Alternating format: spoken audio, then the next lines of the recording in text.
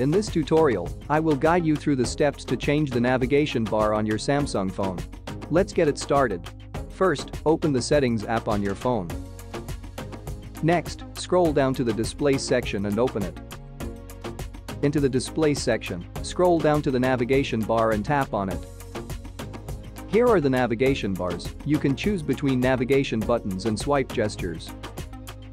If you prefer a simpler navigation method, you can use gestures instead of buttons.